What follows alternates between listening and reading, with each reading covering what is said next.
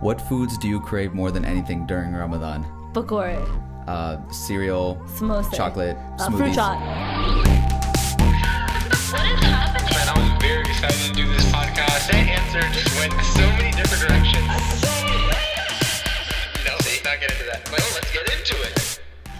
I forgot to say wings. Ooh, wings. I'm always craving. Actually, I'm craving wings on the daily. Yeah, I'm craving wings right now. But during the fast, it gets real. Sometimes when you start seeing food, you're just like, the foods that you don't even normally eat, you're like, okay, I'm gonna eat that for iftar. I'm gonna eat that. I'm gonna eat that. And then when the time actually comes, you eat like fruit and two pakora. You're like, I'm full. Yeah. But fruit shot is like the best part. I don't know why it's so refreshing in Ramadan. That's honestly, fruit is the best thing that you can have because it's like healthy, nutritious. You get your sugars in. Yeah. And yeah, like it's refreshing. Except those aunties that put too much like masala. Oh no. And I don't really like chickpeas in there. In the fruit shot? Yeah. Or the kidney beans. Have you seen that? Yeah. Kidney beans in there? Sometimes oh no. There's a lot of people that ruin it, but just overall, keep it simple. Cut up the fruit and just keep it simple. Oh, the ones that just put like just fruit. Oh my gosh. Is the best. That's the most. Best. And then sometimes when they put watermelon in it, stop. So good, so refreshing. Welcome everybody to a Ramadan special edition of Strange Flavors. This is brought to you by Alif Theory. My name is FARAS. My name is Amber, and you can send us an email. Okay, listen. You can email us and send us your music at strangeflavorspodcast@gmail.com. And please be sure to like and subscribe on the podcast app on SoundCloud. SoundCloud, that's what it's called, right? The way that you make fun of Shamir is the way that you're talking right now. I know. That voice that you're like, please subscribe to us on this app. But you know what they could do? They could really go on Anchor. Because if you go on Anchor, we're there. And, and on Spotify, if you didn't know. On Spotify, we're not there. We out here. We out here. We out here is different energy than we there. We're also on Facebook. You can follow us on Instagram, Twitter, YouTube. But yes, we out here. You can, do all that stuff. And we have merch. Ooh. Yeah, we got merch. It's all linked in the bio. We actually are on sale for our Ronopono and Alif Theory merch. 50% off. Literally 50% off. We're almost out of everything. I don't know if by the time you listen to this we'll be out, but go check. It'll be linked down below. Hats. We have a good amount of hats. Still got some hats. And those are hats that were like really, really cute. I'm gonna say these hats are probably my favorite round of hats that we've had. True. Yeah. They're pretty good. They're good quality. Oh yeah. Which actually we had you test them all out. And that was your pick. Yeah. The ones that are there now. And they really go with just like everything. Throw me that hat. If you're on YouTube you can see, ooh, yes, hat model. Ooh, it's on our Instagram. Boom, right there. So yeah, like I said, this is our Ramadan special. And this was something different we decided to do this year because I feel like there's a lot of Muslims and non-Muslims that kind of have these questions that are always lingering or not fully answered, or they feel scared to ask them and stuff. So that's why we opened it up. We brought on a scholar who is a friend of ours, and he's going to be the guest today when we introduce him later. But yeah, like this, I think that we kind of tackle a lot of things that like always are on a lot of people's minds, but they're too afraid to say them. Yeah, so that would be cool. And you guys sent in so many questions. There's like over 100, right? Yeah, that's crazy. That's awesome. That's the most we've ever gotten, and like and that really shows that there is a lot of things that people are wondering. So we're gonna do our best to address all of it in the best possible way we know how to. Yes. We ask that you guys keep an open mind while listening to this episode too, because this was definitely something where we brought questions that people had and kind of threw them at MUFTI SAAD versus just giving him topics to talk about itself. So definitely look at it from that perspective and keep an open mind while listening to the whole conversation, kind of see where the conversation is coming from. Yeah. And just so like it's clear, like, the things that we're talking about are not regularly addressed in like normal lectures and things like that every day at all by any means. I mean, Saad actually used to be at our mosque for Ramadan last year, and the things he would talk about are really highlighting the beauty of Islam and like regular topics. It's not, I think that a huge misconception is that like everybody when they hear things about Islam is just like, you can't do this, you can't do that, you can't. It's not like that at all. Like, we're always talking about again, like I said, the beauty and you know, living this life out of love and learning from every day. Like nobody knows it just from the second they're born. We're learning about it every single day, so there's a lot to it. Yeah, and while you guys were sending questions, I also got a Venmo payment. What? What do you mean? Like someone said, follow me on IG, and then they said their IG, Packy King. Wait, hold on. Did somebody Venmo you to follow them on Instagram? Yeah. Like they paid you? They paid me. I think it's from the diss track I made, the diss track to the comment section, and I was like, I had a line that was like, you know, treat me to lunch. Here's my Venmo, and probably from there. But then I was thinking, I was like, you put your real Venmo out there? Yeah, like I didn't. Okay, I was just like, I mean, not a bad idea. Good job for us. I mean, I didn't think anything of it, but then I was like, okay, so if I got an X amount of money for each follow, I might have to start. No, I'm just kidding. I sent it back to her. I was like, listen, it's fine. That's like, a good way. Like, hey, if you can't get somebody's attention. She got your attention. Please do not Venmo me. Please do not Venmo me for a follow. That's not if you post dope content. Like I follow pretty much everybody that I follow is all art pages. Yeah, I think that's art, true. photography, just creatives in general. Like I don't follow a lot of my own friends. Sorry, but like I don't want to see a selfie of you over and over again. But that's how it be. Anyways, good job to this girl though. That was a funny move. I appreciate it. It got your attention. I appreciate it. Hey, do your thing. Did you follow her though? No, I didn't even look it up. Her name's like Satan's Spawn or something. Like, wait, what? Like, relax. Okay, hold on. Ramadan's around the corner. We need to simmer down. Yeah, we're trying to get the Shaitan locked out. We're not trying to follow him. Oh, no. So, anyways, let's introduce our guest today. Like I said, this is Mufti, who's like a scholar.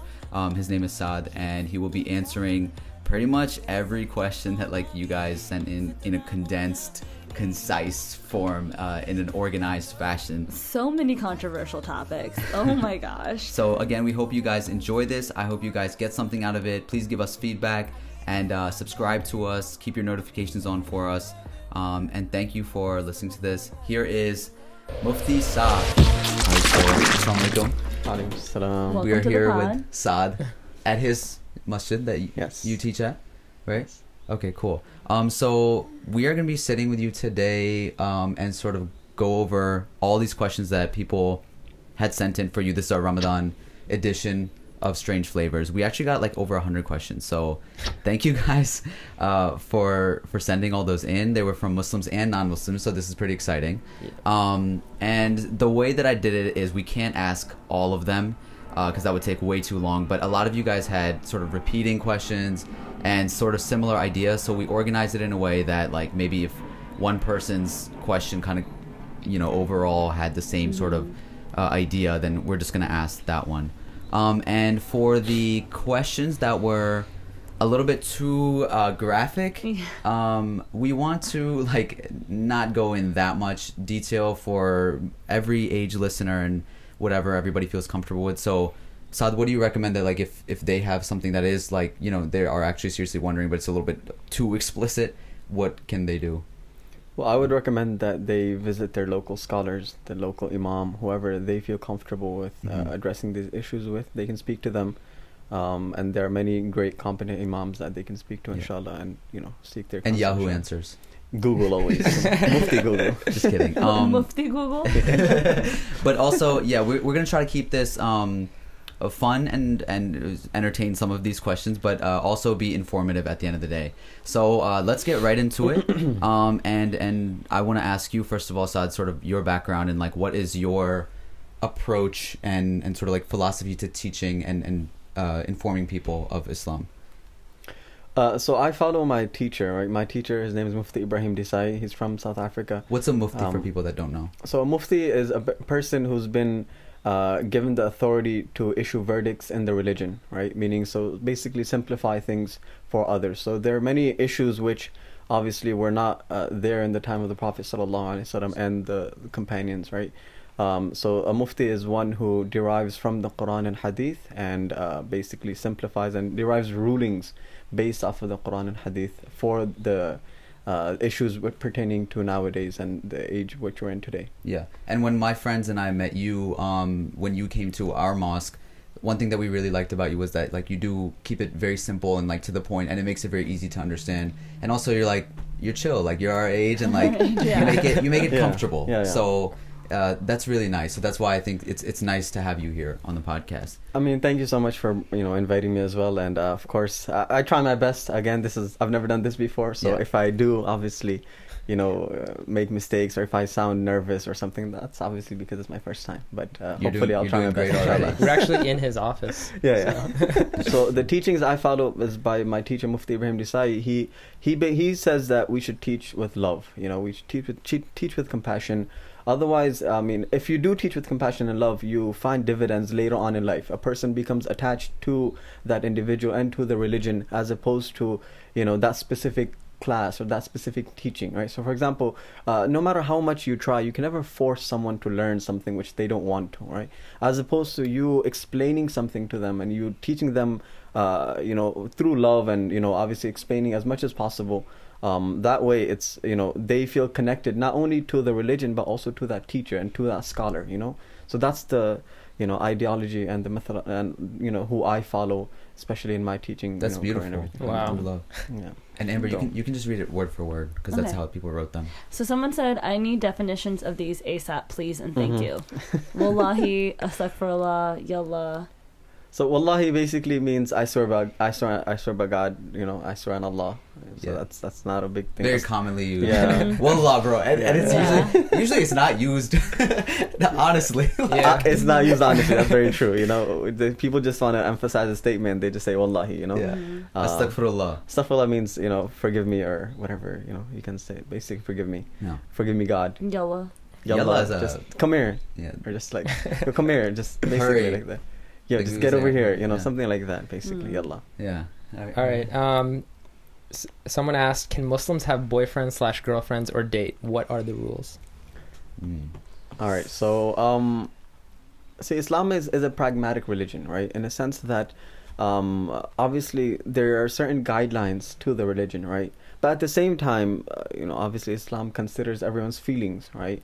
Now, so, now it's not practical to assume that there are things in the religion which obviously Islam has, like we mentioned, Islam has guidelines, right? But through those guidelines, if we do follow those guidelines, we'll find success in that way, right? And that's just a premise for what I'm trying to get to, is that Islam does have rulings regarding dating and whatnot, right? So now, of course, a person who wants to marry another individual, they should take the proper steps and the right method of approaching that entire situation. So a person who wants to get married, they can't be intimate and all of that. Those, of course, that's for after marriage. In Islam, we believe that a person should save that for after marriage, so that of course, it's basically legal according to the Islamic standpoint, right? So it's not permissible to fornicate, or obviously do obviously be intimate and whatnot. Right. Aside from that, you want to talk within confinements. It's permissible. Of course, you need to get to know the person before, obviously, you decide to marry that individual. You know what I mean? So like Minder, Dilmil, all these apps, like, does that? So I mean, does that work? I mean, they obviously, to a certain degree, right? Now, what I've heard, and I could be wrong, right? They're more used as a sort of hookup site, as opposed to actual, marriage, I think apps or some websites. of those are pretty serious, right? Yeah. I mean, Yeah. it's Like like for the new dating. age for Shadi.com or something. Yeah. It's like biodatas, but swipeable. Yeah. No, I mean, obviously, I've never been on, but But yeah, I mean, these are obviously in this day and age, you need different ways to connect with different people, and obviously America and the world being so huge, obviously there's so many people that it's not possible. There was this one imam we had one time, and he was talking about Tinder, and he was like, brothers, do you know what your daughters are doing? He's like, you should actually let them have the Tinder, but you should have access to the Tinder profile. He's like, so you should have the password and you should be talking on the behalf of the daughters on the Tinder. I was like, I get what you're trying to go after, but like people would freak out. Okay, so this catfishing to a whole new level. Yeah. Okay, so this is we mixed in questions that are like more serious and just like kind of from non-Muslims and Muslims. So this one says, were there female prophets, and why do Muslims believe that the Prophet Muhammad, peace be upon him, was the final prophet? So prophets, they have a lot of responsibilities, right? Of course, the main one being able to interact freely with everyone, you know, men, women, children, everyone, you know. And so whatever the wisdom of Allah was, you know, we don't know obviously the wisdom of Allah, but Allah only sent male prophets, right? But that doesn't mean that there weren't great women in Islamic history. There were great women in the annals of Islamic history, which honestly they're overlooked many a times. They were great women, you know. Of course, we know the common Maryam radiallahu anha, who was the mother of Jesus, Isa alayhi salam, and then, you know, Aisha radiallahu anha, Khadija radiallahu anha, all of these, so many great women who came in the history of Islam. So it wasn't necessary for them to be prophets, for them to do great things. You know, that's the entire premise, that you don't have to be a prophet to do great things, right? So subhanallah, each and every single person, and men or women, you know, they did their best in their own capacity, you know. So it wasn't necessary for a specific gender, you know, to be, you know. But again, the idea behind a male prophet is that I mean, what's apparent to us, obviously, again, the wisdom of Allah is there, and we trust the wisdom of Allah. But at the same time, Allah sent men as prophets so that they can reach everyone and, you know, navigate like social environments probably of course, better. exactly, you know, and speak in public much more comfortable, and, you know, different things. Sure. Not saying that women can't, but it's just at the time, you know, different. At that time, obviously, it was much different than how it is now, and right, you know, whatever the situation was. And the second part was the Prophet ﷺ. Why do Muslims believe that the Prophet Muhammad, peace be upon him, was the final prophet? That's just a core part of our faith, that the Prophet ﷺ, Prophet Muhammad, peace be upon him, he was the last messenger to come on the line of prophets, starting from Prophet Adam alayhi salam and continuing on with Prophet Noah, Prophet Moses, Prophet Abraham, all of these prophets, you know, to Prophet Isa, Jesus alayhi salam, and the succession, and the final prophet was Prophet Muhammad sallallahu alaihi wasallam. So another person asked, mental health is a popular subject in today's age, and that people are finally starting to speak up a lot more about. Where does it stand in Islam, and how do we justify suicide? So I know those are two very mental health and then suicide. Those are two different things, right? I mean, that's why I threw me off the last part of the question. They're excellent with the phrasing of their question. It's like everything, boom, to the point. Yeah. So obviously, mental health is a serious thing. You know, that's a serious issue which people are battling and cannot be denied. And of course, the religion and Islam does definitely, you know, the Prophet ﷺ gave certain remedies for different problems, right? So there are certain du'as and certain adhkar which you can recite, which basically prove which, you know, help and assist where you're asking Allah to remove your problems, right? But the thing is, right, in Islam, again, I mentioned Islam is a pragmatic religion where Islam obviously says to turn our focus to Allah Ta'ala, right? But at the end of the day, Islam also says that this dunya, this world, is a world of means, right? So now we have our creator, we have Allah, right? We turn to Allah for all of our needs and everything, and necessities, but at the same time we use the means, right? So for example, right, a person, he or she may think, okay, I need, you know, money, right? I need to survive, right? So I need money, right? So firstly we say, okay, you should turn your focus to Allah. Ya Allah, you help me and assist me with wealth, and you provide me with wealth. But at the same time, it's not that you just sit at home and say, okay, you know what, Allah's going to send, you know, money from the heavens for me, or food, or whatever it may be. No, as you have to go out, you have to work, and you have to go through the means. So similarly, a person who, you know, a person has a certain, he's diagnosed, or he is diagnosed with a certain, you know, sickness or disease or mental health, some issue, whatever it may be, right? That person, obviously, they should turn to Allah and ask Allah for help from those problems and difficulties. But at the same time, that person should consult the proper, you know, physicians or whoever the doctors, whoever they need to consult to get help for that specific, ailment, so we have both. Islam, like I said, it has a balance. You turn to Allah, at the same time you take help from those who you need to get better.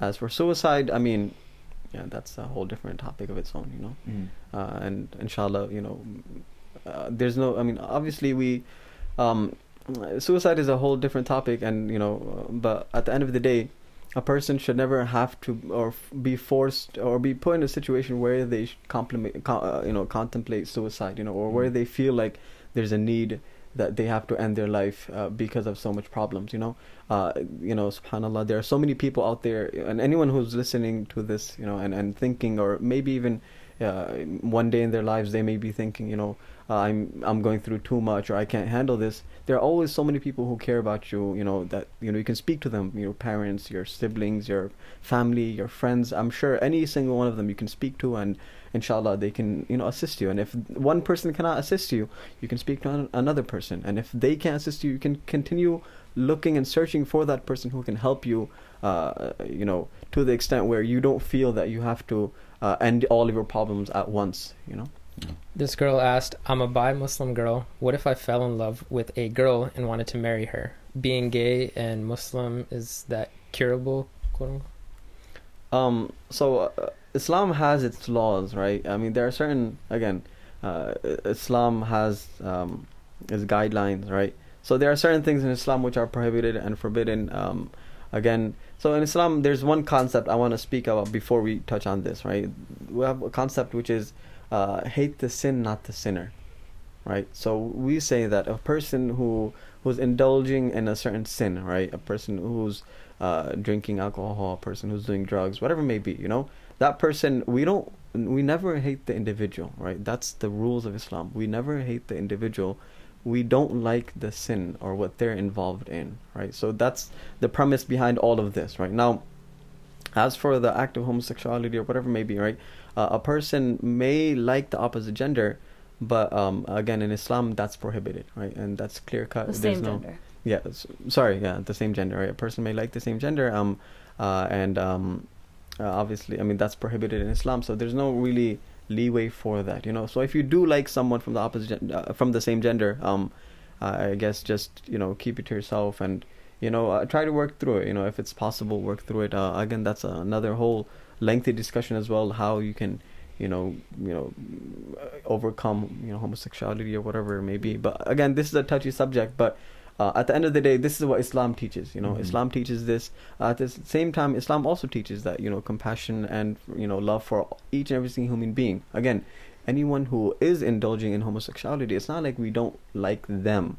Again, we have to make that distinction, right? We don't hate or dislike them as an individual. We just don't like that act which they're doing. Right? What about the last part where she says, like, I've heard this from different people. Is it curable? Like, I've heard that different imams will say, like, I can cure them of their homosexuality. Like, what does that mean? Is that a real thing? Or like, you need to pray more. Like, sometimes they'll say that, like, oh, you just don't pray enough. You need to look for God for guidance. I mean, it's just from what we can see, it's an indulgence type thing. It's a sin. I mean, for our, in Islam, it teaches that, it's a sin, right? So all sins, obviously, you can stay away from them, and to a degree where you don't fall for that sin again. You know what I mean? Like, for example, other sins, I don't want to compare it to different other sins, but each and every single sin is different, right? But this particular sin, we would say that maybe there is a cure for it. I can't cure it, I don't know the cure for it, I don't even know if there is a cure for it, right? But I'm just saying that the guidelines of Islam are that homosexuality is a sin. We don't dislike the people who commit the sin, right? We just dislike the sin itself. And for some reason with this one, it feels like it's the one that it's like, you can be Muslim. There's people that are Muslim and they drink, and there's Muslims that have premarital sex, and like the list goes on. But like for some reason, it just seems like we look at people that are Muslim and gay as like, you can't be those two things, and then like once you're one of those things, like you can't go back or something. So is it? I mean, you're saying it is a sin, but like, is it possible to be those two things and still be Muslim turn and to gay, Allah for guidance and things? Like, So again, yes, I did mention it, it's a sin. So it's not separate from the religion. Meaning a person, like you said, a person can be Muslim, and being gay does not take that person out of the religion. And that's something which we need to understand. Many people, they feel like a person's gay or a person's whatever may be, and that's it, they're done, you know, we can't be friends or whatever may be, or we can't, you know, they're not Muslims anymore, you know. But that's not the case. A person, even though they're gay or whatever may be, they're that's their personal choices and decisions which they, you know, obviously have. But again, at the end of the day, that doesn't remove them from the fold of Islam. And Islam doesn't say, okay, you know what, you're gay and that's it, you're gone. No. Islam, obviously, like, again, it's a sin, and we dislike the sin itself, but we don't dislike the person, and we don't kick the person out of, nor can we kick the person out of the fold of Islam. Who are we to judge a person and say he's Muslim or non-Muslim? You know? I had a second part. Okay. Is like, I don't know if this is true or not, but I heard a big part why it's a sin is because you're not supposed to have like intercourse for leisure purposes. Like it's only supposed to be to reproduce, right? Is that like a big part of it, or? I mean, so obviously And there's... is that true? I don't know. So obviously there are certain wisdoms maybe, right, behind a certain ruling, right? So for example, right, alcohol being prohibited, there's a reason behind it, and the reasons are clear. You know, a person gets drunk, a person does different things which a person in his normal state of mind would not do, right? So obviously, you know, a person won't drive drunk, you know. So these are just wisdoms. Okay, these are the wisdoms behind not being able to drink, right? But the prohibition of alcohol is not based on that wisdom, you know. The prohibition of alcohol is based on the commandment of Allah. I hope, you know, it's not too difficult or not too, you know, deep, but basically the prohibition is from Allah. So we believe Allah said this, that's it. Okay. You know what I mean? Now everything else is just wisdoms behind that we may understand, but at the end of the day, it's the wisdom of Allah which is complete and pure. And of course, this is just one thing. Again, Islam is a beautiful religion. The more you look at it, the more you study it, the more you learn about the religion, you'll just fall in love with it. There are certain people who take one aspect of the religion and they focus so much on that one aspect, and they don't even try to learn about the rest of the religion, or they think it's a non-negotiable factor and that's it, you know. As opposed, okay. I'm thinking of the girl who asked this question, and I'm wondering if one of her questions might be, well, if it is a sin and, you know, I'm not supposed to indulge in or whatever, if God made me this way, then how am I not supposed to partake? I'm supposed to obey God, but God made me this way. What would you say to her? So Allah Ta'ala God has given us different, Allah Ta'ala has given us, Allah Himself says in فَأَلْهَمَا فُجُورَهَا وَتَقْوَاهَا, Allah says that Allah inspired us with the righteous path and the wrong path. Meaning Allah told us about both paths. Meaning Allah Ta'ala has given us the choice to decide which path we want to choose, right? So now we can't blame Allah or God saying that God made me this way, that's why I'm going to do this. That's just, you know, blaming Allah. Okay, Allah's made me this way, that's why I'm, you know, I am who I am, you know. As opposed to a person saying that, listen, this is my choice, I choose to take this path, I choose to you know, do what I'm doing, you know. And yeah, of course, a person has different desires, you know, not everyone's the same. People have different desires to do different things. Some people, they love playing video games for hours on end, you know. Another person may see that and think, oh wow, this person's crazy. Now that person can say, I blame God for making me love video games so much, you know what I mean? That's your personal choice. Like Dawar, our cameraman. Yeah, so I think we could go on choice. about this topic for a long time, and then like even just thinking about the existence of gay churches and stuff, I don't even know like where you could take this topic, but for the sake of moving on and getting to the rest of the questions, this person asked, why do women pray behind men? Why do women pray behind men? It's just a simple so now going back to how Allah created men and women with different desires and whatnot, right? Now a person you know, especially how men behave towards women, you know what I mean? Now especially in this day and age, that's very, you know, evident. You look at a person and look at a man, especially how women are treated nowadays, you know, as objects and whatnot. More so if you were to put a woman in front of you and she would be bowing and prostrating, you would as a man, you know, most men would be focused on that woman instead of the prayer, you know what I mean? So obviously that's a wisdom. These are all wisdoms of why men pray in front of women, right? At the end of the day, it's just Allah telling us that, listen, this is how we should pray. See, the thing is, we have a misconception here where we think that men praying behind women means that they're subjugated or that they're inferior to men, where that's not the case. In many different other roles, women lead men, and that's perfectly fine. But it's just in prayer, there are certain categories. So now children are in between men and women. Now, do you think that children are superior to women or children are inferior to men? It doesn't make sense there. It's just a form of categorization, basically. Men, then children, then women. That's how it is. Okay. Can a Muslim woman marry a non-Muslim man? The short answer is no, right? Because many times what happens is a person marries someone from a different faith, and their own faith. See, the thing is, what we need to prioritize is our faith, right? And it's easy to say that we need to prioritize our faith, but we need to understand how beautiful our faith is, and that should govern our life, basically. So, everything we do as Muslims, what we do is follow the commandments of Allah shown to us by the Prophet Muhammad sallallahu alaihi wasallam, peace be upon him, right? So, whatever he says in the method which he said, that's how we try to live our daily life, right? So, at the end of the day, that's how we should attempt, and whatever we do, we try to follow in their footsteps and how they, obviously went ahead in moving forward with those in their lives. So I'm assuming this is from a non-Muslim, but he asked, what is halal food and why does it have a bad rep with the Sikh community?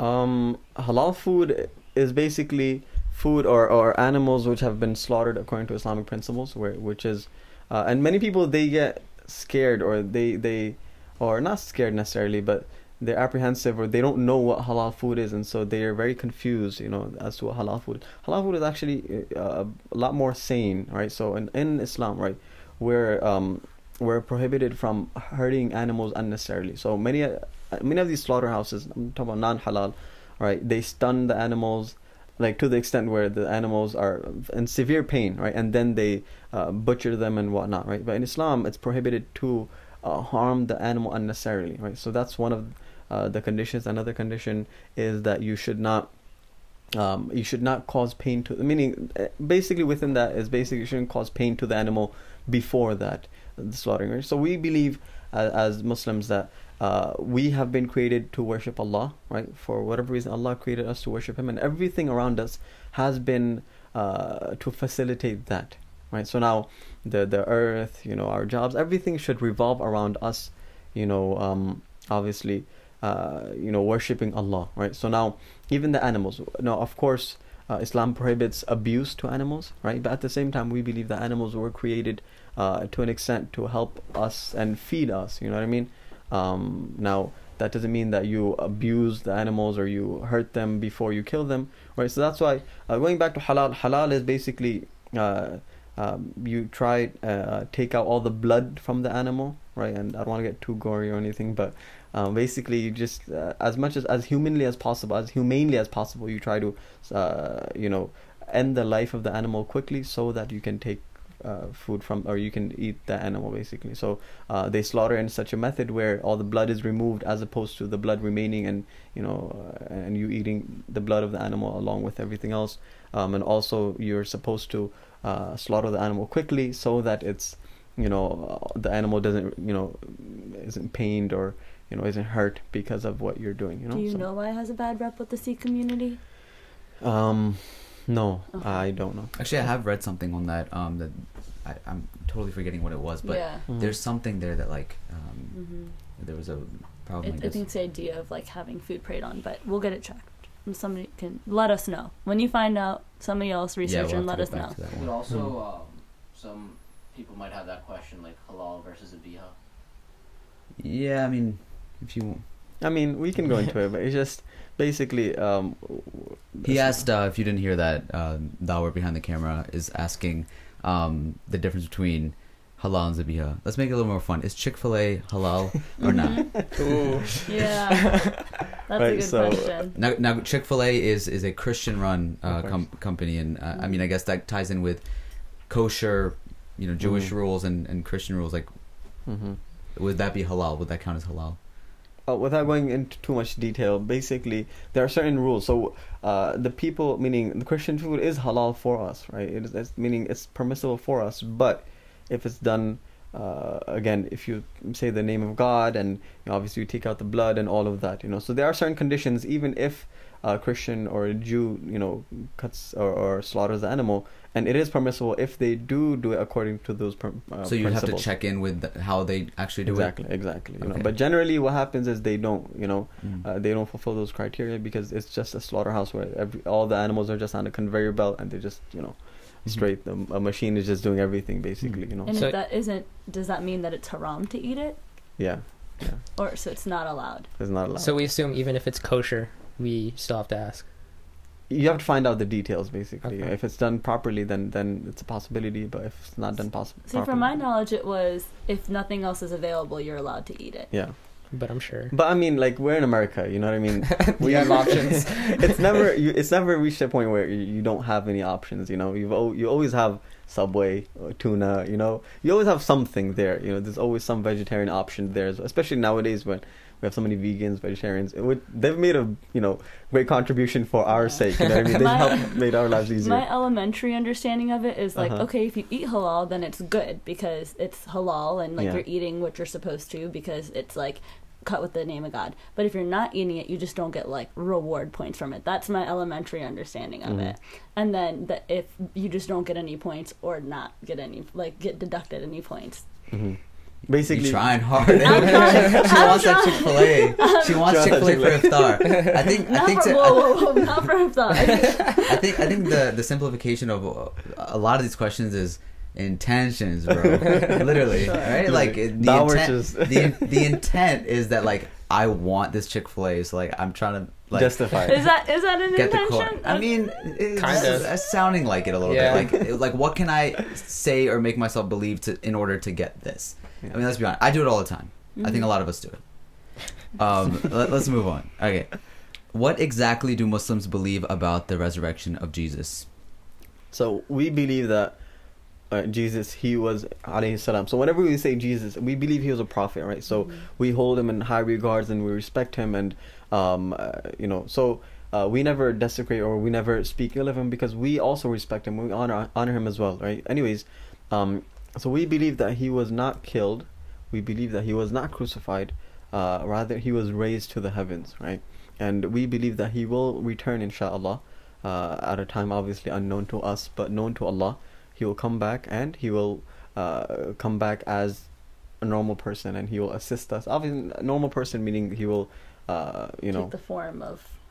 meaning one of the followers of our Prophet Muhammad, So he'll come and he'll help us with whatever we're going through at the time, inshallah. And what a question I think many people, or I hear a lot is, if you guys believe in Jesus, why don't you celebrate Christmas? Well, I mean, Christmas, see, the thing is, us loving a person doesn't necessarily mean we have to celebrate their birth or their death or whatever it may be right now. Christmas... to the best of my knowledge, as far as I remember, it's not even, meaning his date of birth or his birth wasn't even, if you go through the scriptures and everything, it wasn't even in a wintry time or in December or all of that. When you look at it, it's at a completely different time, and basically it's all commercialized at this point. You know what I mean? People just want to make money, and that's why we have so many different, obviously, holidays and in succession one after the other, especially because people want to make money. And you look, I think it's the second or third most commercialized, or even I think the first. I'm highly mistaken, but they make so much money off of Christmas itself. Yeah, my Congolese refugee family who's from Africa, they didn't even know that people celebrate Christmas here. They're like, oh, it's we didn't know that all of this happened. So I'm sure that there are other places that think similarly. Yeah, another person asked, is weed considered haram? I personally struggle with severe anxiety. The doctor recommended medication to me, but I don't believe in prescription medication. I started smoking weed very often, and it helped with my anxiety a ton. I'm confused about the Islamic perspective. There's a good amount of these weed questions, by the way. Yeah, so we had a discussion with Saad about this before as well. But anyways, Shout out to Saad, right? Shout out Saad.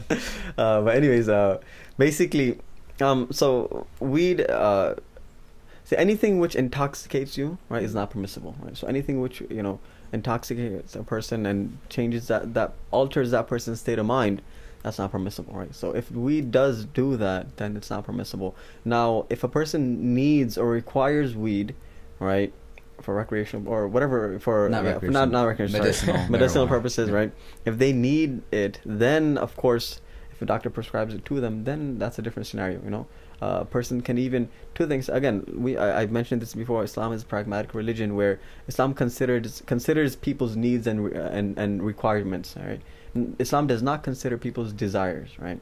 Islam considers people's needs. So to the extent that if a person, so for example, right, if a person is forced, or there's a certain tablet, right, or a capsule, whatever it may be, which has pork in it, but that's the only medicine available which can cure that person. Gelatin or something like that, but that's the only thing which can cure that individual, then by all means he's permitted to take that, even though pork is not permissible in our religion, but because there's a need for that, he can take it, right? So similarly, if a person has a need to smoke weed or whatever it may be, then he can do it. But again, that has to be obviously through the proper channels and proper doses and all of that, and prescribed to him by a doctor, and not just I feel like it's better for me, What are the rules about touching yourself? No one ever talks about it. Yeah, I mean, masturbation. Yeah. We got that. No, but I've also, like, I know I've heard this before too. Like the thing is, like, why did God give me these organs, these feelings, the ability to do this, if it's not for pleasure? Right? Yeah. No, I mean, see, look, again, Allah doesn't say, or Islam doesn't say that you can't fulfill your pleasure, right? Islam does not say that. Islam says that you can fulfill your pleasure, but in a specific manner. Right? There's a specific method to all of that, you know what I mean? So obviously, but anyways, obviously it's just funny stuff. Especially, I don't know the demographic, but yeah, I mean, obviously there's a certain people asking seriously, so I respect that. But yeah, basically it's not permitted, and it's not permitted. It's not permitted, yeah. Okay. But obviously there are other ways to fulfill your desires and whatnot, and obviously you go through the proper channels, and it can be permitted. Leave it at that. Okay. Okay, I've been struggling to wear the hijab. If you don't wear it, can you still make it to Jannah or heaven? Also, I'd like to know the real purpose of wearing hijab. I know it's not just to hide beauty. Okay, so let's break that down into two questions, right? The first part of the question was, Am I going to go to heaven if I don't wear hijab? I don't. See, again, hijab is a certain aspect of the religion. It's not the entire religion, right?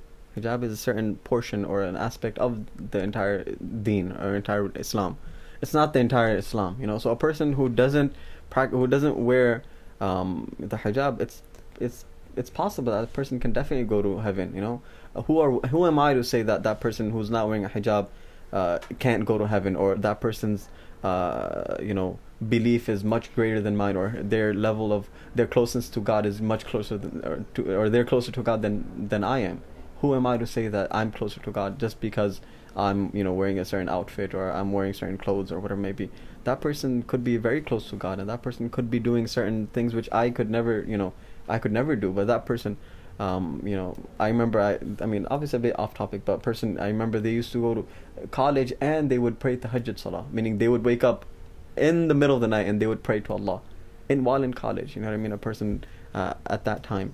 So, I mean, obviously a person can be close to God and not wear the hijab. Those are not mutually exclusive, meaning obviously it's two different things. My understanding is also, correct me if I'm wrong, but like hijab is a concept that also exists for men, where you should try to be modest. It's not just like not just strictly like a physical headscarf that women put on. Yeah. So in the Quran, when Allah speaks about modesty and hijab, right, Allah actually speaks to the men first, I don't know if everyone knows this or That's not, but interesting. that's very interesting, because Allah says, قُلِ الْمُؤْمِنِينَ يَغُضُّوا مِنْ أَبْصَارِهِمْ. A person, Allah speaking to the believers, and Allah saying that all of you men should lower your gaze first. And then Allah says, قُلِ الْمُؤْمِنَاتِ يَغُضُّوا. They should also, the women should also lower their gaze as well. So Allah speaks about the modesty of men, and then Allah goes on in detail, but Allah speaks about the modesty of men and us controlling ourselves first, and then Allah speaks about the modesty of women. Many times, you know, as Muslims or men and women, we forget that, and we think, oh, hijab is just for women, and you know, they have to be modest, and we can do whatever we want. Whereas that's not the case. We all have our own, you know, guidelines. We also have to follow. This person asks, if a person is a good person throughout his or her life, but does not believe in God, will they go to hell? What is Islam's view of other religions? Before we go back to the, did we finish? Well, you did explain. She said, "What is the real purpose of wearing hijab?" I know it's not just to hide beauty. I think you covered that. Right. Yeah. Sorry, so go on with the question. It said, this person said, if a person is a good person throughout his or her life, but does not believe in God, will they go to hell? What is Islam's view of other religions? So, that's a tough. That's question. a common atheist thought, right? Like, Yeah. well, I'm a good person, or this person a good person. Are they really going to go to hell? Mm-hmm. Yeah, so we believe that there are certain guidelines. Again, Islam promotes certain things which you must believe in. You know what I mean? There are certain ideas which you have to believe in. And a person who is a righteous and a person who is searching for the truth, they'll naturally be led to Islam. Anyone who, you know, without biasness, without with a clean and a clear mind, a person who studies the religions, a person who goes around and, you know, asks questions and, you know, obviously seeks the truth, that person will naturally be led to Islam. So many people, anyone who studies the religion, you can continue to, you know, read and study all the religions. You'll find the answer is within Islam. Now, the problem is many times we don't know the answer. We don't have the answers, and we think that there isn't an answer, right? So sometimes we don't know the answer, and we think that there isn't an answer for that specific question, right? So that's what leads to a lot of questions and people leaving certain faiths, or people not being, you know, invited to the faith, you know. But again, if a person does search for the questions, search for the answer, then that person will definitely find it in Islam, inshallah.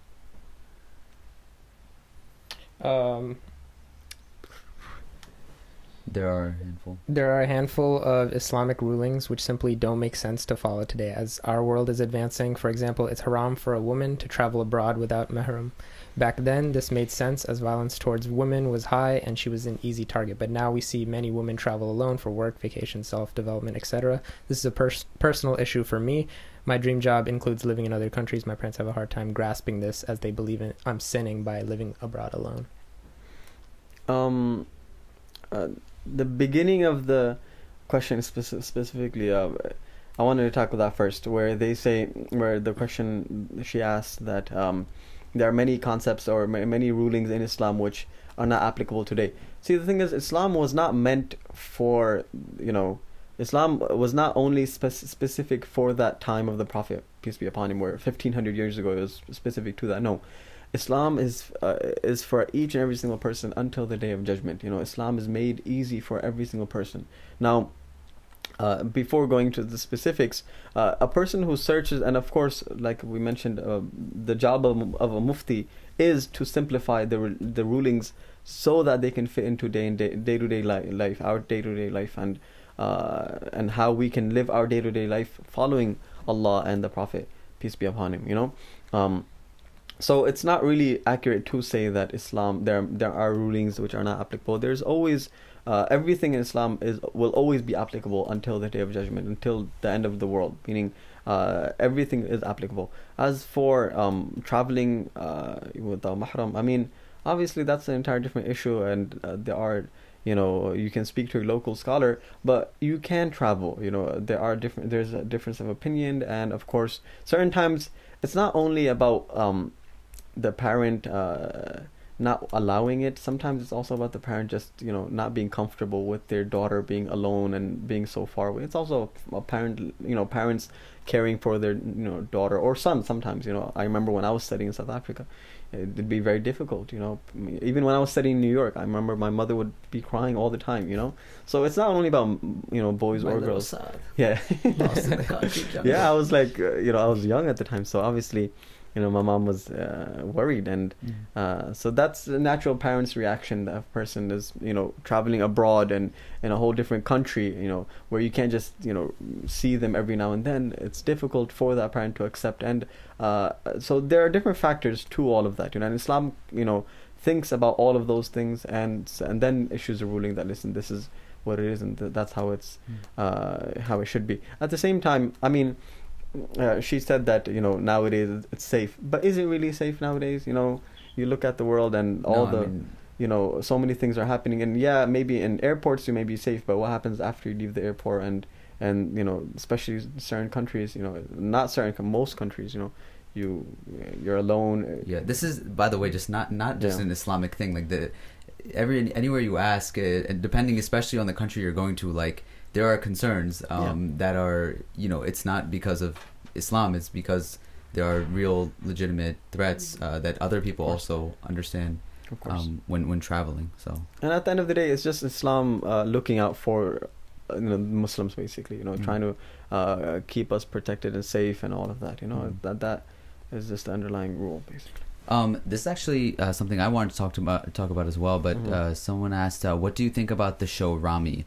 Is it a good image for Muslims? And just for people that don't know, and for yourself as well, I don't think you've seen the show. No, I haven't. So this is about Rami Youssef. He's a comedian, very funny guy. I think you've seen him on Stephen Colbert before. He has a show that is kind of talks about things that he's struggled with, but he plays a different character in the show, also named Rami. And he kind of has this idea that, like, I am a good person and I believe in God, but I do these things, which includes premarital sex and smoking weed and things like that. And so the question I think that they're trying to get at is, like, is this ultimately a good thing for Muslims to be in the mainstream media? Or is it ultimately a negative because they are normalizing a lot of, I guess, sinful acts? Does that make sense? Mm-hmm. Well, right, so we mentioned before that a person can be Muslim at the same time they can be sinning, right? So those are two different things, right? A person is not removed from the fold of Islam because of a certain sin or whatever it may be, unless they obviously they start worshipping other gods or something. That's a whole separate issue, right? But a person, he's doing a certain sin, that doesn't remove them from the fold of Islam. Now, the show Rami, yeah. I mean, I haven't seen it, right? But it is funny, and I think it is relatable, and I think maybe a lot of people do connect with it. That people are finally, there's finally like a modern Muslim, quote unquote, like a realistic version of like a Muslim in TV. Yeah, I mean, well, again, there are certain things which are prohibited, and of course, not everyone listens to all of the commandments of the religion. So certain people, they won't follow certain aspects of the religion, and that's their personal choice. But when you post it online or post it or make videos or TV shows out of it, then the problem, what happens is everyone thinks it's okay. That's the standard, maybe. Yeah, that becomes an issue, right? But what about from the outside in? So like white America, black America, whoever else, non-Muslims watching it and being like, okay, so they're like just like us. They're for lack of a better way to say it, just like us. Yeah, but I mean, there's no need for us to fit or assimilate. Sure. What I mean? There's no. Fair. I remember who was saying many times we say that the America is a melting pot. Where that's not the case. America is not a melting pot, because we don't need to blend, or we don't need to melt our own identities to fit into everything else. The better example was America's salad bowl, right? Where everyone has their own unique personalities and everyone brings that, and that's what America is. You know what I mean? So that's how. There's no need for us to show off. I drink just like you, or I do this. That's why I'm an American. That doesn't make you an American. So I don't feel the need for that to be displayed out there. I think the next couple actually have to do with a similar thing. So I don't want to like make this super extended, but it says, what do you think of people like Dean Squad or ourselves? They were talking about us, as in like our Ronopono Squad, who use culture and religion to make it, I guess, informative or whatever, in a comedic or entertaining way. And then they also gave these examples of Sports Muhammad Illustrated. Ali, who was a boxer and promoted Islam to a lot of people. There's a girl who is a Sports Illustrated model for the first burkini girl. Burkini is a bikini in a form of a burqa, I guess. Covered. And then they also were talking about Malcolm X being featured in a Playboy issue. It says his autobiography was published in Playboy, so what if Allah made Playboy exist so that Malcolm X's story could get out and bring thousands to Islam? There's a lot that it says there, but let's just kind of put that all into one thing. And so, like, using, I guess, forms of media that are not typical to spread Islam or a positive image of Islam. And there's the range that goes from Deen Squad, who are those singers that sing about Islam, but many people say that, you know, they're haram at the end of the day because they're making music, all the way to Malcolm X being featured in Playboy, which is a kind of like a pornographic magazine almost. See, I mean, first of all, for those for Playboy, you know, posting Malcolm X's, you know, speech or whatever, maybe, I mean, that, for obviously I'm not sure, but that doesn't seem like they're promoting, or they, no, but it doesn't seem like they, that we're definitely ready. Whoa. But it doesn't seem like they want to actually promote Malcolm X, as opposed to them just wanting to promote their brand. You know what I mean? Like ride the wave of like, oh, Malcolm X is popular. It's exactly. Okay. Exactly. And I mean, oh, we're also, you know, we want to support Malcolm X or whatever it is, and we want to show how he was, you know. So let's just put up, you know, a quote of Malcolm X or or, you know, a portion of his speech, and people will listen to that, and then they'll buy the magazine or whatever it is, and they'll read into the different other parts of the magazine, and they'll buy into it, you know.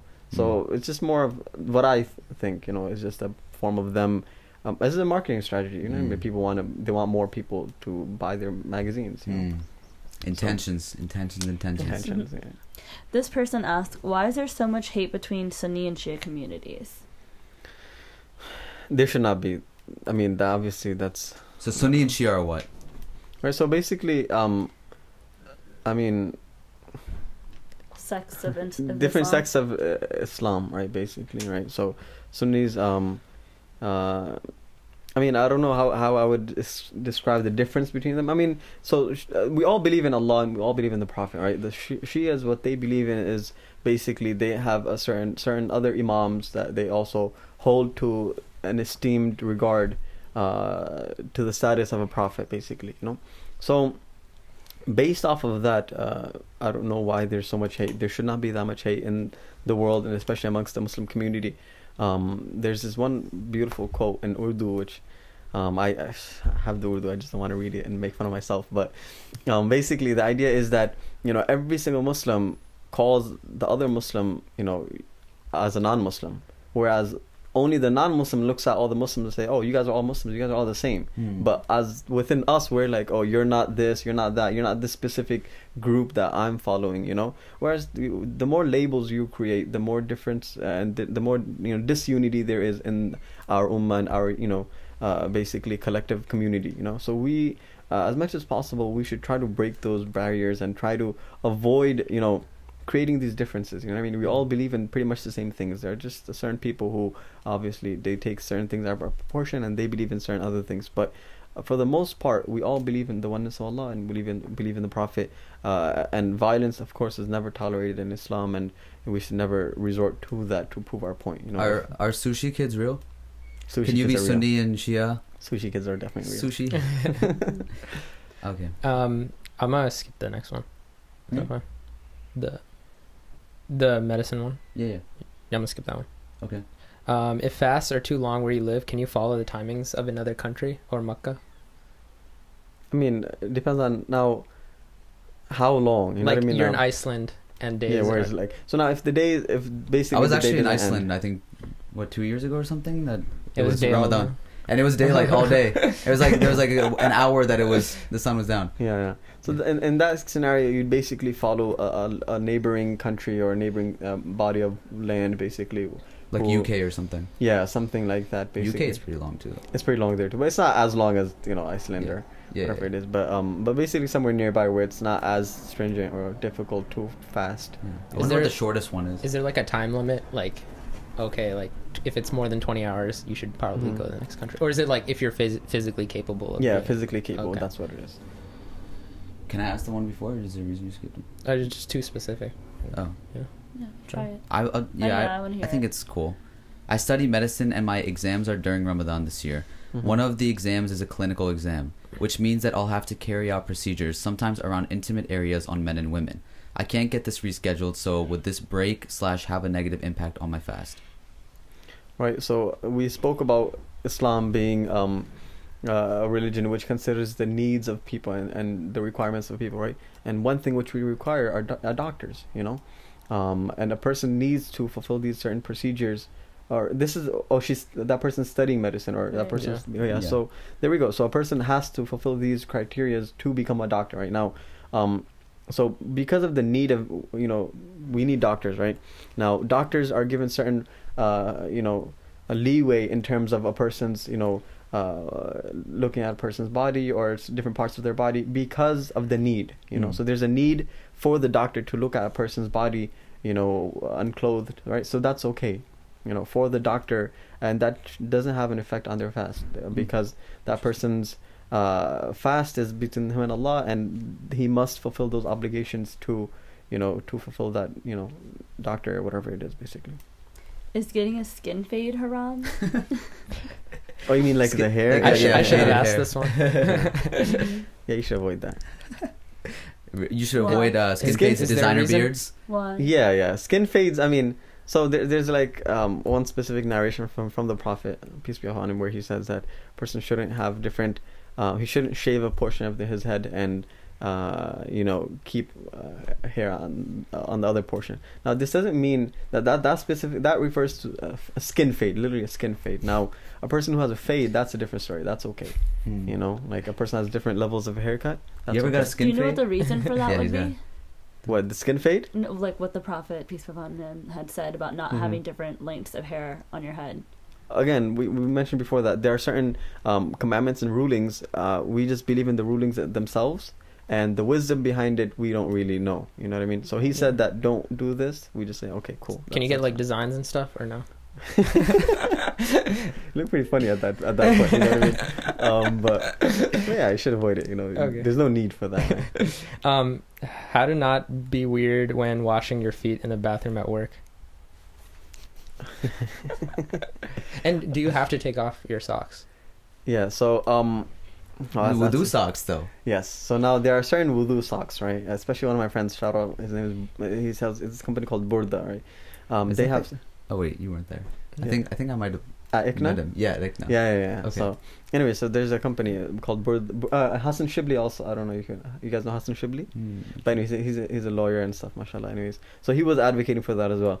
But basically, there are certain socks which you can make wudu on, right? So you can wipe over, right? There are certain socks. Man, obviously those socks have to fulfill those requirements, and I don't want to get too into the details and stuff. But Yeah, I think it was like a joke question. yeah, I so, think- but You the know what? washing your Like feet- Desis especially make such a mess when we go to places That's to make so wudu. true. There's uncles that I see that are like throwing water on their Yeah. face from like a mile All away, over the and it's all ground, over, and they just on walk the out. They're like counter. coughing out everywhere, yeah. like doing their nosy. Like, yeah. Nosy. yeah, No, it's- they became like so extra. the Avatar waterbending and all of this basically, you know. No, Yes. honestly, it's so sad because I remember one of my friends who was in the hospital, and there were people going to visit him, and he was a scholar. So when they would go to visit him, they would destroy the bathroom, meaning not my the bathroom, God. meaning like they would go do wudu. Yeah, They just thought leave it wet they had everywhere. to make wudu to visit the scholar. Whereas that's just making things difficult on yourself. You know what I mean? You didn't have to do that. You know what I mean? But because they thought it was a requirement to make wudu to go visit the scholar, they, you know what I mean, they made things very difficult for the hospital staff. So to the extent where the hospital staff complained to the family that, listen, this is what's happening. And obviously the family is going through enough as That's it is. embarrassing. And now them having to make Aren't the you announcement. supposed to use like a Not a waste small water. amount of water Yes. too? Yeah, Like, you're not supposed to waste I seen water. this dude use like, you know, a handful, and like, I don't know if you've seen this YouTube video, but Yeah. he's very good at it. He uses it the whole thing. Like, anyways, Yes, as much as We'll do possible. tutorials. yeah. Okay, something that many people fear today that we didn't really have growing up is mass shootings. I think we actually talked about this one time where I was talking about like every time I go to a mosque, whenever we get to we have the privilege of getting to travel a good amount for things that we do, and like a lot of when we stop over mosques and stuff like that, I do think about that all the time with like mass shootings and stuff. I'm like, what would happen if at this place this happened? Like, so they're asking, do I stop praying if something happens? And do we all go to heaven if we die in a shooting? Should we try to get the gunman? Okay. So basically, right, obviously this is a serious issue, but the way they worded it was just kind of funny. But now, see, the thing is, if you stop praying, you're allowing the Islamophobe, I mean, you're allowing them to win. You know, you're allowing them to prevent you from praying at your mosque, you know. So, and alhamdulillah, honestly, like even in our community, we've actually stepped up security. We've actually been hiring like armed guards, you know. So many of the mosques, they are hiring and they are upping their security because of the recent events. And it's very unfortunate that we have to actually be concerned about our safety. Even living in America, we have to be concerned about our safety when you're going to the mosque or when you're going to school or something as simple as that. Like the one in New Zealand that happened, that was crazy. Yes, definitely, you know. But not only that, but other places, when you're going to church or when you're going to synagogues, places of worship or schools or malls, they should never be, you should never have to worry about your safety or security in those places. You should never have to worry about your kids' safety or security in those places as well. So it's very unfortunate, you know, that we have to do that, but for the most part, alhamdulillah, our communities are safe. You know, the masjids are safe, and we do have, you know, most mosques, as far as I know. You know, I just saw this article recently, just today, I think. It's in New York, especially. They're, you know, also improving security. They have armed guards. Again, this past Jummah, we had armed guards in our masjid, which was 2 days ago, yesterday. And then every single night of Taraweeh, we'll have armed guards. You know, so inshallah. I mean, unfortunately, we have to do this, but we are, you know, stepping up security, and a Muslim should never feel that, okay, I don't feel safe in my own masjid. You know, at the end of the day, a person can die in the confinements of their own house, you know, but not through gunshot means or whatever it may be. Anyway, a person, wherever death is decreed, that person will die there, then and there. You know, there's no, you know, a person shouldn't be feared or shouldn't be so fearful of death that they leave their day-to-day activities, that they stop going to different places, they stop doing those things which make them happy and which, you know, bring them closer to God, just for the sake of certain people or something which may or may never happen. You know what I mean? And again, the mosques and the different places of worships are, you know, they are upping their security, and they are trying their best to prevent these things from happening. And as community members, we should definitely try to help our communities in whichever way we can, as much as possible, in keeping our communities safe. So to answer the last part, do you break your prayer and try to get the gunman, or do you just keep praying? Or? No, break your, I mean, see, the thing is, in Islam, again, pragmatic religion, where we believe if something's happening, if someone's taking something or stealing something from you, break your prayer. You can pray again later. You know what I mean? If you can save one life, you know, definitely break your prayer. Even if you know you see something happening, if you see a child, you know, getting hurt, stop your prayer. You can pray again, you know, but that child can get hurt, or someone else. Even, I'm not, obviously being murdered is a whole different thing, but anything minor happening, someone stealing your clothes, or someone stealing your book bag, or someone taking certain things from you, stop your prayer. You can pray again later. And to the extent that sometimes there's an entirely scholarly debate whether you should break your prayer and respond to your mom's or your parents' call. There's an entire meaning. Scholars, they say that you should, many times you should break your, especially if your parent, they need you, break your prayer and go attend your parent and see what they need. Meaning, even if they're calling you, just, you know, Saad, come here, you know, break your prayer, go attend to what they need, and then come back and finish your prayer. I usually like hum. Huh? And my mom knows. I'll hum. Yeah. And then she's like, okay. Okay. I've done that. Yeah. So, but yeah. So this person asked, how do you respond to people that say that Islam is a violent religion and Muslims should be kept out of the U.S.? This is obviously a very extreme. What are those like verses that people talk about when they say like, oh, like it says in the Quran that like you should kill all non-Muslims and this and that? Like, see, the thing is, right? People, what do you say to those people? You say to those people that, you know, go educate yourself. Go learn, go study, and study with an unbiased mind.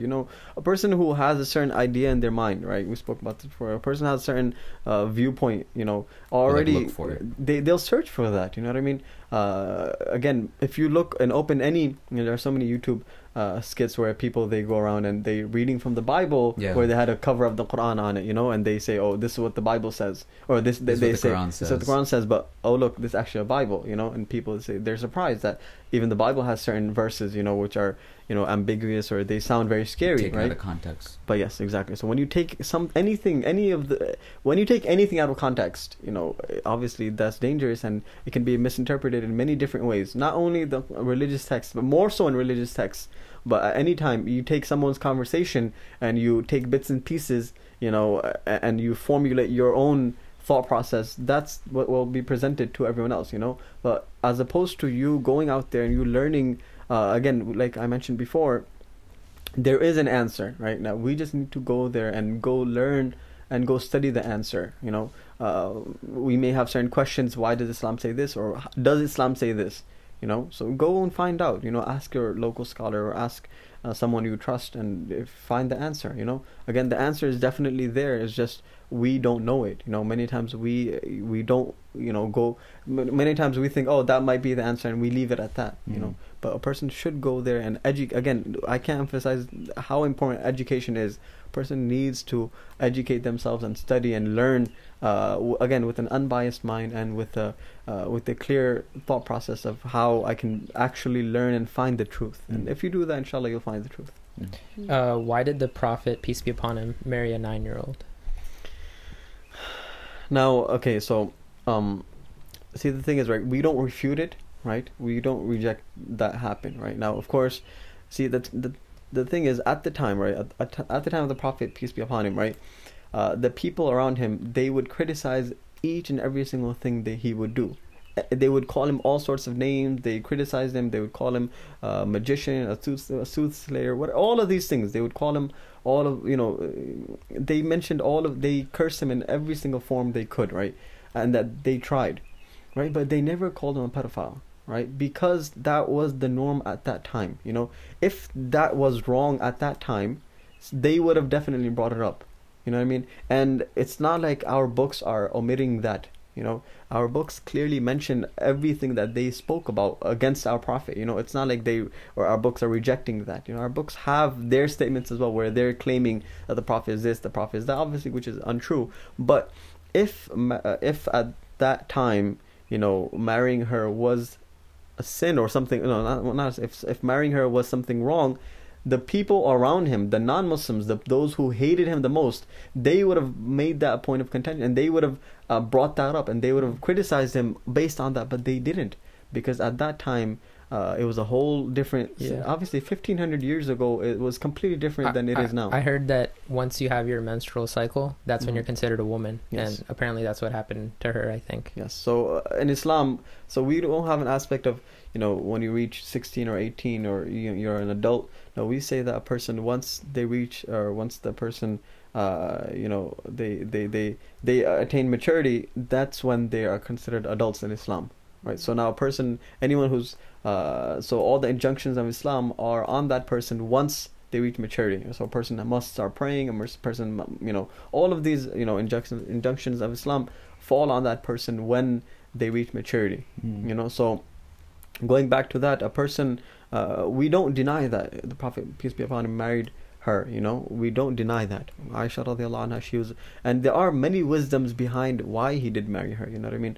But at the end of the day, it did happen, and if it was something wrong at that time, his haters would have said something against him at that time. But they didn't. You know what I mean? For hundreds of years, no one said anything. Hundreds of years, no one said anything. It's just in the recent past, people have brought this up, and people have been discussing this. But okay, so this is on the similar subject. We're almost done here, by the way.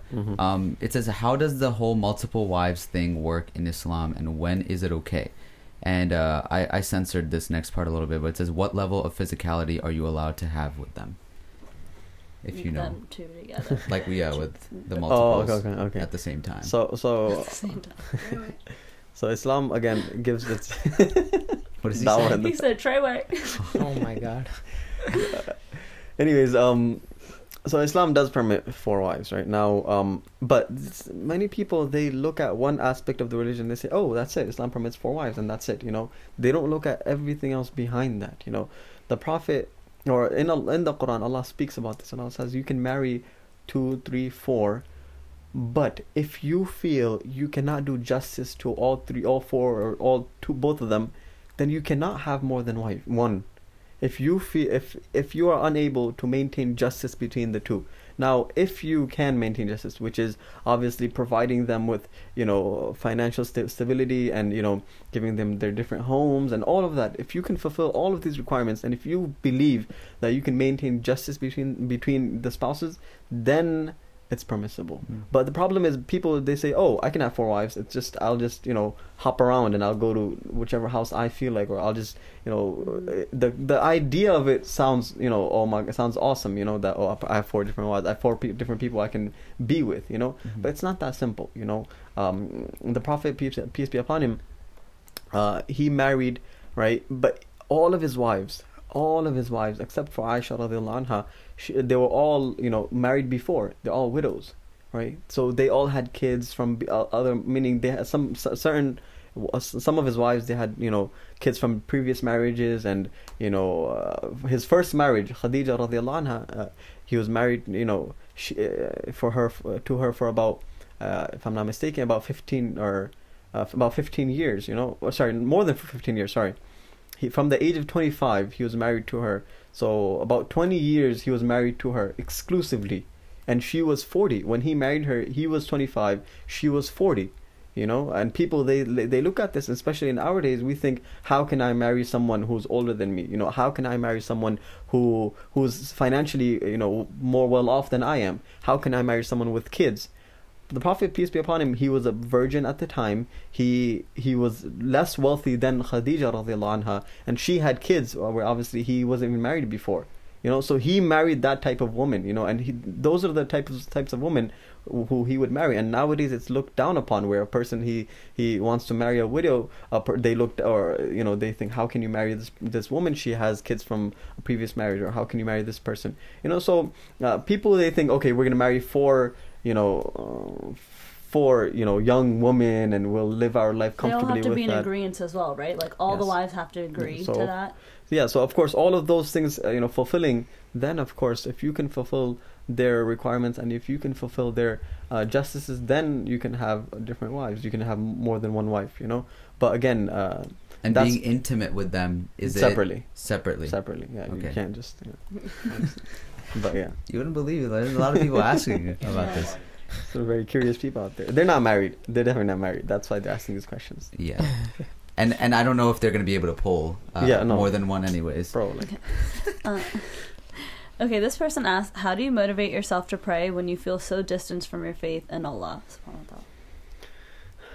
See, and today we've been talking about, we've been challenging very difficult questions, and I don't know how it's being portrayed, but many people, they may listen to this and think, oh, that's it, you know, it's very difficult to follow the religion, and, you know, he's just saying no here, and he's just making everything difficult for us.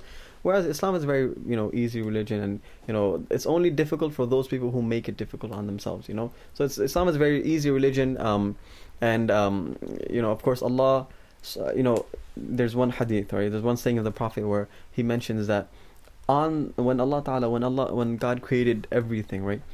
God wrote on his throne. Imagine inscribed, you know, like Casey Neistat, he writes his name everywhere, right? That's the last person I was expecting you to bring up. no, but you know how like he writes his name on everything because he feels important. He feels whatever it may be, he wants to put his name out there, right? But a person, they only write their names, or they only inscribe on certain things which are valuable if they feel that is important, you know. So for example, you wouldn't put just random things on your phone, or you wouldn't just, you know, inscribe random things on your t-shirt or whatever it may be, right? So that being said, when Allah created everything, right, Allah inscribed and Allah wrote on his throne, Inna rahmati ghalabat ghadabi, my mercy overshadows my anger. From then Allah ordained it basically that my mercy overshadows my anger. So no matter how much we disappoint Allah, no matter how many times we miss our prayers, or how many times we disobey Allah, Allah's always there. Allah's always there. And subhanallah, honestly, when you turn and when you look at other people, when you look at everyone else, that's when you realize how merciful Allah is. Now I'll explain on that. Basically, a person, right, a family member, right, let's say your father, right, you continuously disobey him, right, 1 time, 2 times, 3, 4, 5, you continue to disobey your parent, right, or your sibling, or your spouse, whoever it may be, right. It comes to a point where they say it's enough, that's enough, we can't continue this, you can't be you're not a good son, or you're not a good friend, or you're not a good sibling to me, because you've been continuously disobeying me, and we can't continue this relationship anymore. Whereas Allah, every single time you sin against him, you sin against Allah, and you continue to sin against Allah, you're sinning for years and years, and you continue to sin Allah, but one day, one night, you turn to Allah and you say, Allah, and you sincerely regret all of those bad things which you did. Allah wipes out all of those sins, for all of those mistakes which you did. You know what I mean? So now, one thing is, now a person, you write down something and then you cross it out. When you cross it out, there's still the sign that something was there, right? Allah doesn't only just cross out the sin. Allah completely wipes it out. Completely removes that sin in entirety. So it's not like, where your book of deeds are opened, you see, you have X marks everywhere, or, you just have things, scribbles everywhere. It's just wiped out, and it's just replaced with good deeds, So Allah's so merciful, and the day you turn back to Allah, that's when you'll find contentment, you'll find peace, and you'll find happiness in following the commandments of Allah. The more you, the more you study the religion, and the more you turn to Allah, the more you'll fall in love with Allah and the religion, inshallah. And I think we can wrap up with this one. I'll let you have the last one. So a lot of people actually asked a similar sort of a question, which I don't know if it's like just out of curiosity or they're actually concerned, but it kind of sums up in like, are you hopeful about the future generations? One person said, the way that Christian kids treat their faith and going to church on Sundays, do you think Muslim kids will be like that in a few generations? And what would cause Muslims to divert from religion and their faith in this day and age? And then there's a question about whitewashed Muslims, but I think overall people are really wondering, like, do you, with the direction of more and more Muslims in going towards Western ideas and stuff, are you hopeful, or are you legitimately concerned about where we're going to be in, say, 5-10 years? See, the thing is, right, generations from now. Yeah. So the thing is, right, again, Islam is not opposed to the Western ideology. Meaning, it's not like we're completely against it and everything is wrong. See, in Islam, actually, the West. Many times we hear that person, the West is some evil entity that you cannot, listen to, or you can't obey or anything. Whereas it's actually the opposite. In Islam, we're actually told that you must follow the laws of your land. This is part of the religion, that you must follow the laws of your land, so long as it doesn't, encroach on your religion, right? So long as it doesn't contradict your religion. But it's a part of the religion to follow the laws. So, for example, when you cut that red light, it's not only you, breaking the law, you're also breaking the laws of Islam. Whoa. That's crazy, right? It's crazy to think about, but basically that's what it is. I'd be breaking a lot of Islamic traffic laws then. But basically that's what it is, right? So now, that's in the West. So Islam is not it's not going against the West per se, you know what I mean? So in my perspective, what I believe, as Muslims, we all need to be more involved, in the different spheres of the Western life. So we need more Muslims in different avenues and different professions. We need more Muslim police officers. We need more Muslim, there are enough Muslim doctors and enough Muslim engineers, but we need more of different people in different professions, so that we can show everyone. Us? Are we okay in the media space? You guys are great. So we always need more people in the different spheres of life and in different professions, so that they can so that we can show everyone else that, listen, although we're Muslim, our Islam doesn't prohibit us from doing these different things. And okay, I mentioned different things and halal, haram, but there are so many things as Muslims we can do. Many times people think, okay, if you're a practicing Muslim, you can't have fun. People they think that That's think not that, true. Our friend group, wherever we go, like we're always having fun without literally everything craziest stuff going on around us. And people they think that if you're practicing, you must stay in a certain you must stay in the masjid, you must stay in the corner of the masjid, you must sit there and worship and just read the Quran 24/7, and you can't go anywhere else. That's not the case, you know what I mean? Islam, again, we said that Allah sent us into this world to worship Him, and people might get confused that, okay, only worship Him and all of that. There's so much more, Allah made our life so easy, and so we can do so much at the same time. The Prophet, peace be upon him, came into this world to show us how to live our lives, our daily lives, according to how Allah wants, at the same time doing the things which we need, right? So you have to work, you have to eat, you have to do all of these things, right? You have to have fun, right? The Prophet even joked as well. The Sahaba, they also joked. So many things, but at the same time, we have to keep those values there, and I hope people reach till this part of the podcast where they actually hear this part specifically, where they think that a person is just listening to different person, or Islam is so stringent, it's so difficult, and it's so hard for me, and I can't do this, I can't do that. Listen, you keep trying your best. At the end of the day, you just keep trying, and inshallah, one day will come where you'll stop doing certain things, or again, like I said, it's not exclusive. You can also have fun and you can be practicing. They're always, those two things are not mutually exclusive, or they're not. You can do one and do the other. You know what I mean? Yeah. So yeah. And if I can say, like, the most important thing that I gathered from this was the fact that you said that, like, leading by love, and that's what I think that is the reason that we're sitting here today. Is that, like, it's possible for anybody that watches our content and stuff to exist and enjoy life the way that we do, and still sit here with I would say a friend and a brother to me, Saad, who I trust a lot and, like, I look up to, and you do, because you lead by example. It's such a non-judgmental way that no matter what is going on with me or whatever type of a Muslim I may be, because you only exemplify in my eyes, like, how to do things properly, it makes me gravitate towards you, because I don't feel threatened, like uncomfortable, any of that stuff. And I think that the whole thing comes down to leading by love. So thank you. Thank you for being that example. Thank you for 4 years of Sunday school in 1 hour. And these were, by the way, like really kind of intense questions. Across and the I think you did an board amazing job.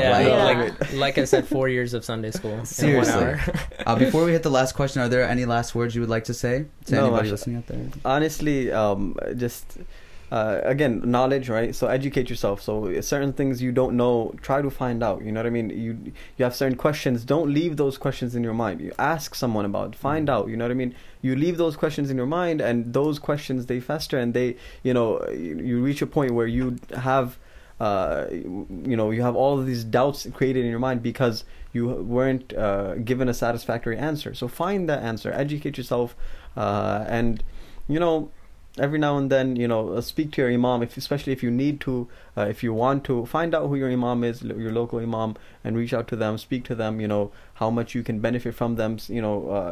I'm sure they're also, very great individuals, cool, awesome, all of that, Just kidding. Just kidding. No, but I mean, you'll find these people, you know what I mean? If you don't find one, keep looking. Find you a man like this.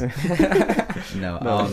But yeah, inshallah, that's all I have to say. Just educate yourself and remain and doing what you're doing. I do want to say that before we end, that we asked you these questions. It's not like you were just preaching on Islam. So even if the people who are listening, we don't want you to take this as a way of, okay, these are the basis of Islam. These are just questions that you had that were posed, and I'm sure that if we had asked you to talk about certain topics, like kind of open-endedly, like, you would be able to speak a lot about a lot of things that we could relate to. So I do want to make that a point to the listeners to not feel shying away from these certain things. These were questions that we posed that were thank you for asked. being honest, with the questions. That's pretty cool. But there's one last question that we ask at the end of every podcast, and Shamir will take that away. If you could describe yourself as any flavor, what flavor would it be and why?